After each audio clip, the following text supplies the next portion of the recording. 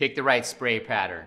So you have a stream spray pattern or a gel that is great when you're outside because it prevents wind blowback. The gel is even better at that as it will stick to what it makes contact with, and it provides you with 20% additional distance, and that distance is your friend.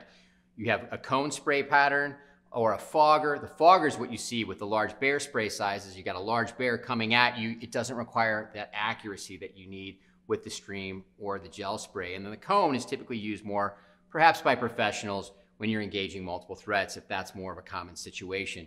But when you're running, you're out on the go, it's those smaller compact products you're more likely to have with you in that stream or the gel, which is what you need to have available in those circumstances.